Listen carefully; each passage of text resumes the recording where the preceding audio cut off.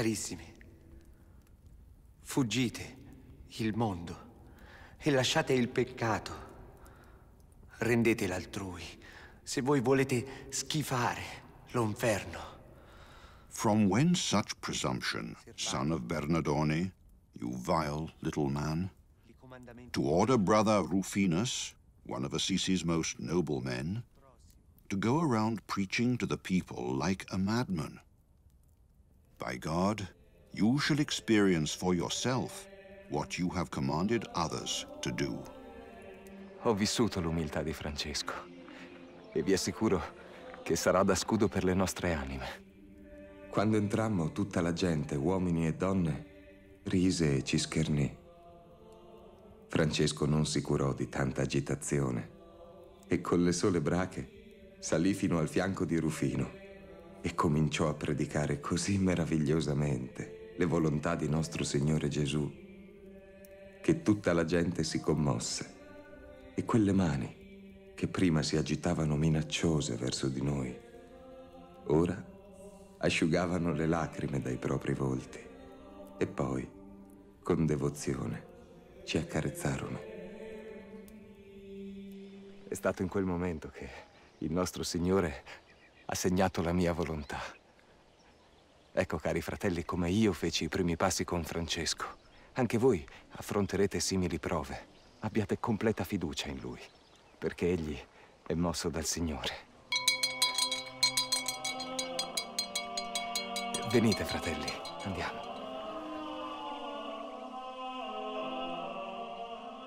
We are at Portiuncula, the place where Francis had the inspiration to cease living the eremitic life, and instead to live in a community of brothers. From here, Francis departed for Rome to see Pope Innocent III and obtain approval for the earlier rule. When he returns, Francis will continue to welcome brothers here into the order, including Brother Leo. Leo was born in Assisi at the end of the 12th century, though other sources place his origins near Viterbo.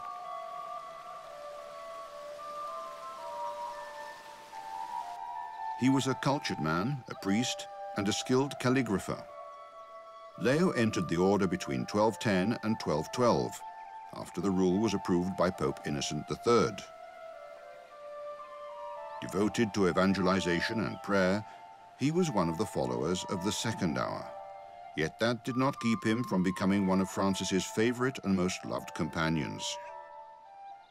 Francis even wanted him as his inseparable confessor and secretary, so much so that he played an important role since the start of many events at Francis's side.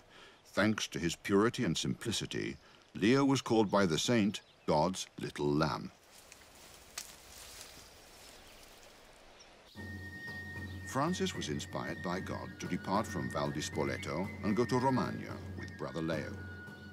During their journey, they went past Montefeltro Castle, where a great banquet and parade were being held for the new cavalry. St. Francis, hearing of this festival, said unto Friar Leo, "Let us go up thither unto this feast, since by God's help we shall gather some good spiritual fruit." Now, among the gentlemen present, there was an important and wealthy gentleman from Tuscany, whose name was Sir Orlando of Chiusi in Casentino.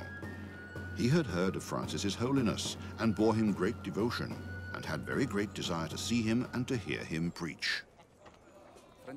Francis shows by his example, in a historical age of antagonism, conflicts, and holy wars, that dialogue between persons is possible, that peace among men is possible, even when they are divided by ethnic, cultural, and religious differences, or by a war being waged. Francis becomes, therefore, a man of reconciliation. Having arrived at the castle, Francis entered the public square, where the multitude of those gentlemen was assembled. With fervor of spirit, he climbed upon a little wall and began to preach, taking as the text of his sermon these words in the vernacular: "So great is the bliss I hope to see, that every pain delighteth me." And from this text he preached so devoutly that every man stood with eyes and mind fixed upon him, and listened to him as if an angel of God was speaking. Among them was Sir Orlando, being touched in the heart by God through the marvelous preaching of St. Francis. Many of St. Francis's sermons were done through gestures, writes Thomas of Celano, Francis's first biographer. When he spoke, he was all mouth. His communication was immediate. Beyond that, I would not know how to explain the fascination exerted by this man.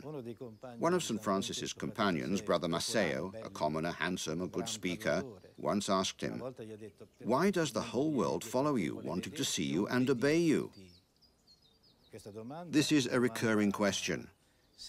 No one can understand how this man drew people to himself in admiration, even men and women from outside the Christian faith.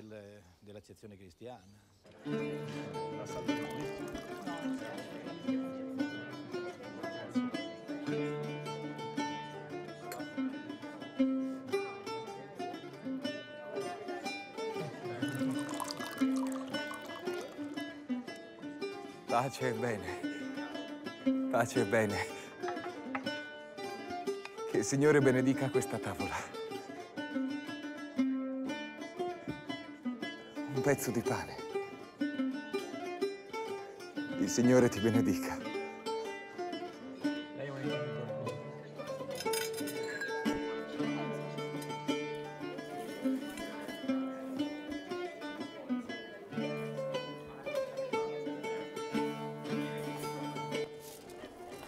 Frate, fermatevi. Vorrei parlare con Francesco. Ho una donazione per voi. Siete gentile, ma non abbiamo bisogno di denari. Datelo ai poveri e il Signore ve ne sarà grato. Non parlo di denari. Possiedo un monte chiamato Laverna e per il sollievo della mia anima vorrei che divenisse la dimora della vostra preghiera e della vostra solitudine. Portatemi da Francesco. Venite. Francesco sarà lieto di udire le vostre parole. For Francis, life in the hermitage is an experience of God, an experience of living the gospel in a new way, compared to what hermits might ordinarily experience. Francis had seen in the episode at Bethany, where Martha and Mary welcomed the Lord into their home, the way of expressing the eremitic life that is closest to the gospel. Let those who wish to live the religious life in a hermitage, be they 3 brothers or 4 at the most, let 2 of these be mothers and have 2 sons, or at least 1. Let the 2 who are mothers keep the life of Martha, and the 2 sons the life of Mary. Living the role of the mother and the role of the son in communion, in fraternity, does nothing other than to help us live the mystery of the Blessed Mother and of the Son of God, in the close relationship that binds them. And therefore, in practice, it helps us live the mystery of the Gospel. Starting from 1216, the Order's progress is marked by general chapters, during which all the friars, twice a year, on the day of Pentecost and the day of the Feast of St. Michael, gather at the Portiuncula. During the chapters, they discussed how to apply the rule. They recounted their experiences returning from the missions, the new languages, and new cultures, in addition to the many difficulties of their first journeys, such as mistrust, derision, and ill treatment, sometimes even to the point of martyrdom. Francis's time was a time of jesters, and a time of storytellers, a time of tales involving heroes, great and small, who walked this earth, and were the only famous people, apart from the powerful men of history. But Francis was not a powerful man, and Francis's stories were not likely to be told by jesters or storytellers. Until in 1219 he decided to depart on a crusade with Brother Illuminato. Once they arrived at the Sultan's court, he managed to speak with the Sultan, and even more incredibly, he lived to tell about it. He who spoke with the enemy of that age. News of this event would spread throughout known Europe, making Francis extremely famous. In the chapter of 1220, Francis renounced his role of governing the order and appointed as vicar Pietro Cattani, who would die the following year, as can be read on his tombstone on the outer wall of the Portiuncula. The order founded by Francis had grown greatly, and at the general chapter of 1221, called the Chapter of Mats, more than 5,000 brothers arrived at the Portiuncula. During that chapter, Brother Elias was elected as the new vicar. This meeting would become very important for the history of the brothers, because it would sanction what was gradually taking place, that is, the passage of Francis's charism to the community, a necessary step without which we would not be here today.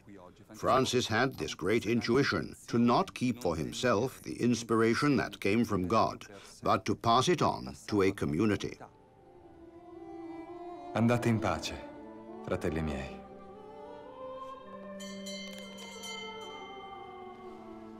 If we take only the first companions, the first 11, 12 with St. Francis, and examine their lives, we find a nobleman side by side with a farmer, a man of the cloth next to a commoner. That is, in medieval times, these individuals could not form a community. They could not even dress like the others, but had to dress according to their social position. So we have to ask, how did St. Francis manage to break down these divisions? And to turn these men who came from the feudal world, as masters and servants, into brothers.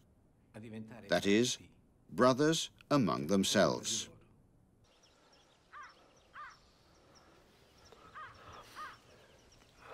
Non essere inquieto. Il tuo animo deve essere leggero.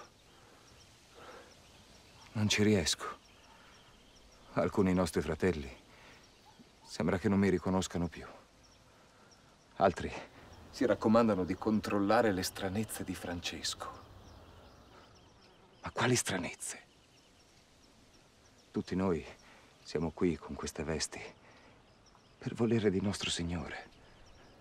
Quali sono ancora le loro paure? Perché temono così tanto il volere di Francesco? Leone, io credo che loro temano se stessi. Tutti noi ci sentiamo così piccoli di fronte all'esempio di frate Francesco. Dobbiamo avere più fiducia in noi stessi e lasciarci guidare da lui. La regola sarà il giusto cammino per la nuova vita. Leone caro, la tua fede ha una grande luce e la tua sensibilità è la dimora ideale per le parole di Francesco. Rufino, Angelo, stringetemi a voi. Pregheremo per voi. Pace e bene, Leone. Pace e bene, fratelli miei.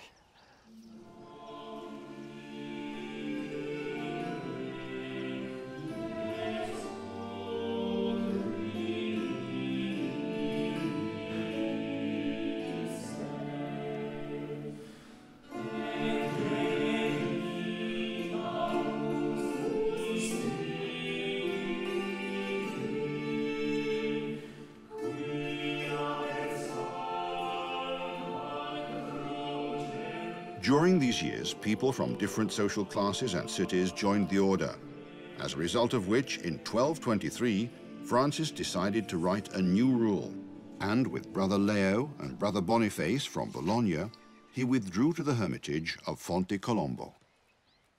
When speaking of the rule of St. Francis, we must always keep in mind that it is not only St. Francis's rule. St. Francis and his fellow brothers created the rule and corrected it.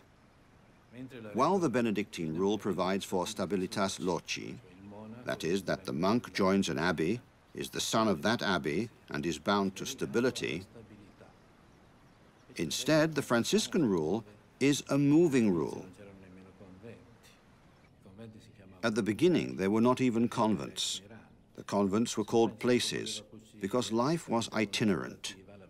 St. Francis wanted to combine contemplative life with apostolic life. In the approved rule, we have these beautiful words. When the brothers will travel throughout the world, it is clear that problems will arise. Where should a sick brother go, traveling throughout the world? Traveling throughout the world, always barefoot, even in impracticable areas. Then, problems do not mean disagreement, but evangelical realism. Come vicario, ho sentito il dovere di venire qui. In tanti ritengono che la regola sarà dura e aspra. Perché esasperarsi nel tormento? Si può predicare la parola di Cristo, anche senza troppi patimenti. Comprendo i vostri timori. Ma lasciamo che sia l'amore per Francesco a portarci dove vuole il Signore. Non saremmo qui se non amassimo Francesco. Il mio spirito è con lui. Riferirò agli altri fratelli il suo messaggio. Pace e bene, frate Leone. Pace e bene, frate Leo. Che il Signore sia con voi. E abbi cura di Francesco.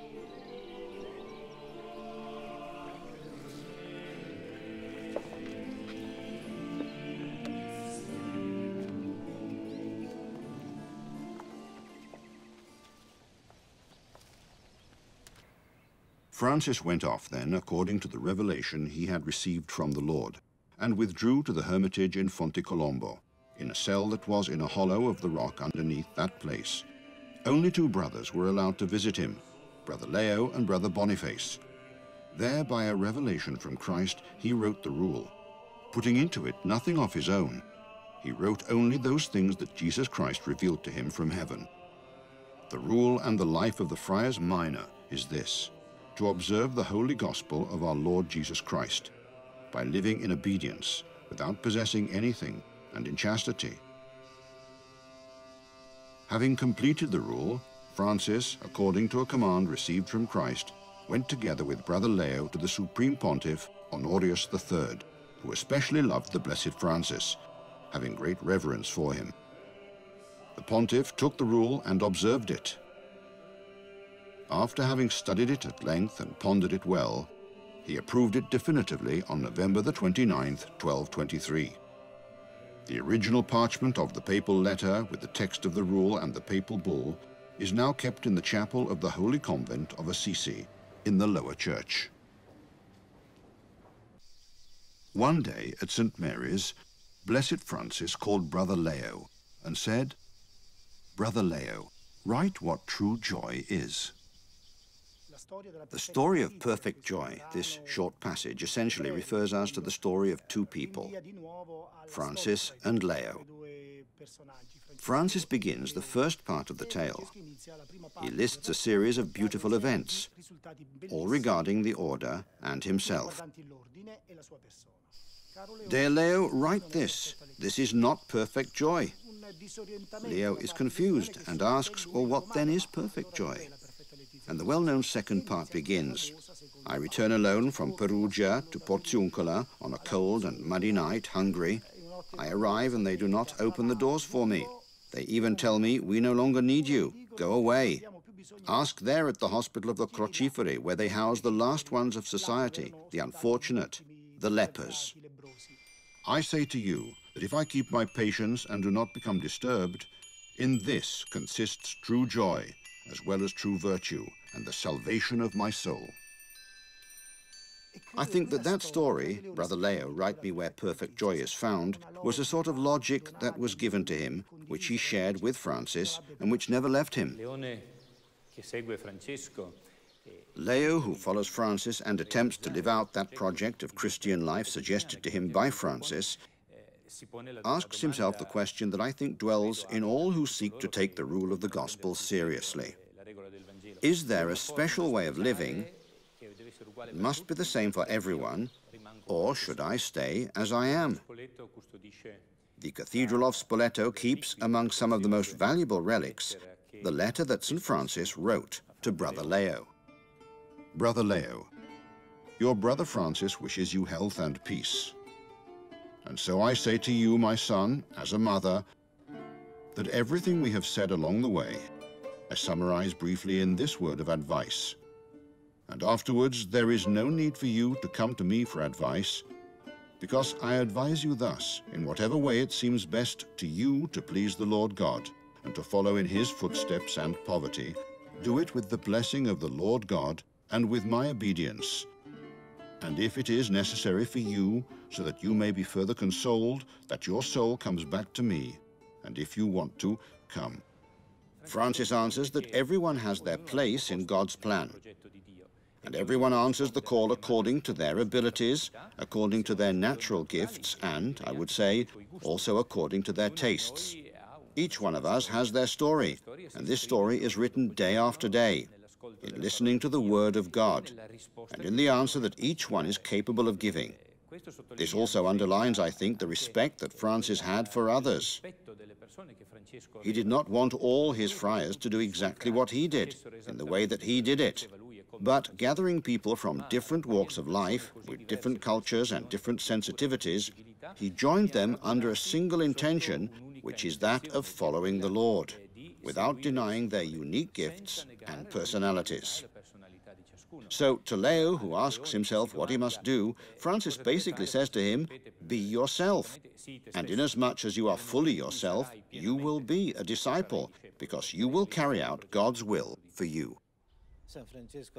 St. Francis always loved walking along border areas, because borders divide or unite.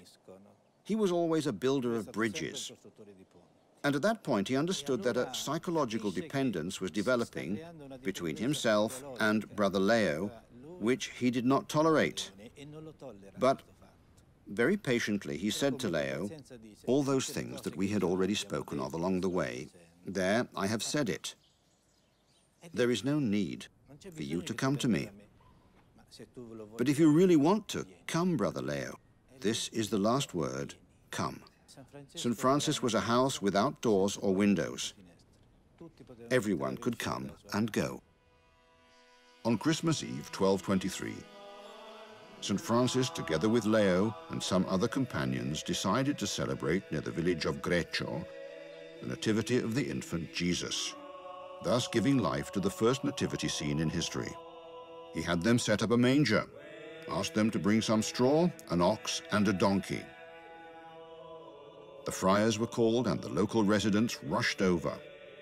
The man of God stood before the manger, filled with piety, bathed in tears, overflowing with joy. Francis preached to the people and spoke of the birth of the poor king, and in naming him, out of the tenderness of his love, he called him the Child of Bethlehem.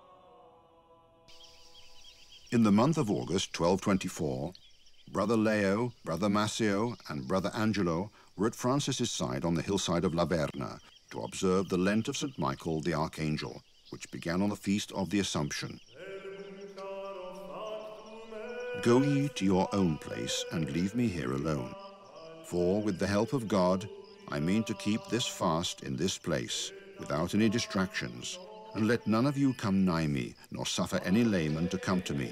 But thou, Friar Leo, alone, shalt come unto me once a day with a little bread and water, and at night once again at the hour of the matins. And then thou shalt come unto me in silence, and thou shalt say unto me, Lord, open my lips. And if I answer thee, come by the cell, and we will recite the matins together. But if I answer thee not, get thee gone immediately. We find Francis here at La Verna, and he is in the company of Brother Leo, his friend and confidant. Leo cares for Francis in his needs. He makes sure that he lacks nothing. But Leo is also going through a difficult time of spiritual dryness. And in friendship, there is also reciprocity. Francis realizes this. He becomes aware of Leo's need. Domine, l'abbia mea aperes. Perché non mi hai voluto con te? Francis begins to contemplate very devoutly Christ's passion and his infinite charity. And so much did his devotion grow that everything he did became Christ-like through his love and compassion. The gift of the Stigmata, on a night right before the feast of the Exaltation of the Cross on September the 14th. There appeared to him a winged seraphim, resembling the crucifix, who imprinted upon his body the signs of the Passion. The stigmata are the signs of the Passion of Christ, in his hands, his feet, and his chest. The biographers do not speak of wounds or of holes, but of nails made of hardened flesh that passed through Francis's limbs. And albeit these most holy wounds, being imprinted by Christ, gave very great joy to his heart, nevertheless, to his flesh and to his corporal senses, they gave intolerable pain. Wherefore, being compelled by necessity, he chose Friar Leo, the simpler and purer among the others, and to him he revealed everything, permitting him to see and to touch those sacred wounds, and to bind them up with some cloths, in order to alleviate the pain and soak up the blood which issued and flowed from those wounds. Francis, the angelic man, came down from the mountain, bringing with him the effigy of the crucifix, depicted not on stone tablets or on hand-carved wooden panels, but engraved on parts of his flesh by the finger of the living God. And because it is a good thing to hide the king's secret, he, aware of the royal secret, hid those sacred signs as best as possible. St. Francis loved Brother Leo because of his two special virtues, his simplicity and his purity of heart. He asked St. Francis for something written by him personally, immediately after the event of the stigmata at the Verna. Thanks to this request, we have one of the 2 handwritten texts from St. Francis. May the Lord bless you and keep you. May he show his face to you and be merciful to you. May he turn his face to you and give you peace. May the Lord bless you, Brother Leo. On the cartula, or little letter, on the side opposite the blessing, there is another composition by Francis, the praises of God Most High. A prayer where the word you is continually repeated, referring to God. A prayer that originates after the experience of the stigmata, after this gift, and seems to express Francis's experience in terms of an I, Francis's I, that loses and abandons itself in the you of God. In this writing, St. Francis has left a relic ex corde, a piece of his heart, and something more. He has combined the prayer to the God Most High, the praises of God Most High as they are called, with real charity, while he had experienced one of the highest mystical phenomena, indeed the highest, because we are talking about the first stigmata in history. Next to him, a priest, Brother Leo, kept this card for his entire life. Upon his death, this card was found folded in 4 and sewn into the tunic of Brother Leo. But there is also Brother Leo's handwriting. No other companion of Francis received such a double gift as Brother Leo did. This should be enough to explain the fraternal bond between the two. Il Beato Francesco scrisse di sua mano questa benedizione a me, frate Leone. Nello stesso modo fece questo segno del Tau con testa d'uomo, di sua mano. Between the second and third section, the cartula bears a drawing of a large cross in the form of a tau planted on a roughly drawn mountain, on which one sees a bearded face, the head wrapped in a cloth. It is the cross of Christ planted on Adam's tomb, representing the redemption of all mankind. The tau cross, moreover, cuts through the name Leo to show that Brother Leo is a member of the elect, marked on the forehead with the sign of salvation. Tau is also mentioned in the book of Ezekiel. It is the sign of the saved who are marked on the forehead with the tau symbol. The tau is also the last letter of the Jewish alphabet, which is why Francis adopts it, because it is the last letter, thus expressing his choice to remain among the last ones.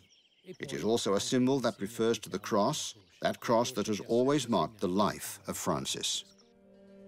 Al reverendo padre in Cristo frate Crescenzio, per grazia di Dio ministro generale, frate Leone, frate Rufino e frate Angelo, che in passato furono compagni senza esserne meritevoli del beato padre Francesco, esprimono la loro doverosa e devota riverenza nel Signore.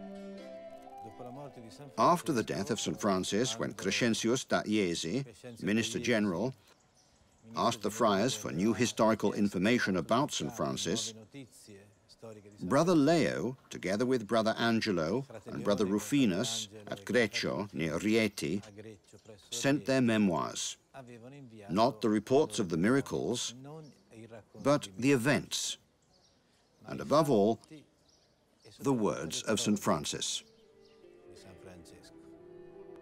Noi, che siamo vissuti più a lungo insieme con lui, benché non ne fossimo degni, abbiamo ritenuto opportuno di presentare alla santità vostra, guida la verità, alcune tra le molte gesta di lui che abbiamo visto di persona o di cui abbiamo attinto notizie da altri santi frati. Brother Leo died November the 13th, 1271. St. Francis died the evening of October the 3rd, 1226. From 1226 to 1271, one of the most credible witnesses of the Franciscan phenomenon was this brother. So much is said about St. Francis and a little less about his companions.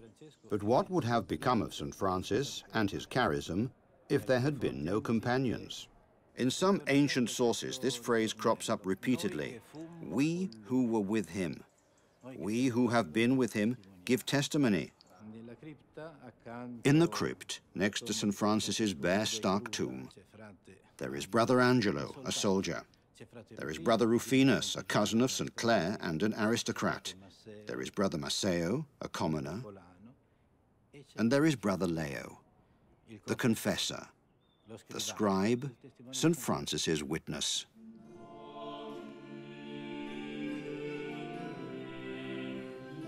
Tu sei santo, Signore solo Dio, che compi meraviglie. Tu sei forte, tu sei grande, tu sei altissimo, tu sei onnipotente.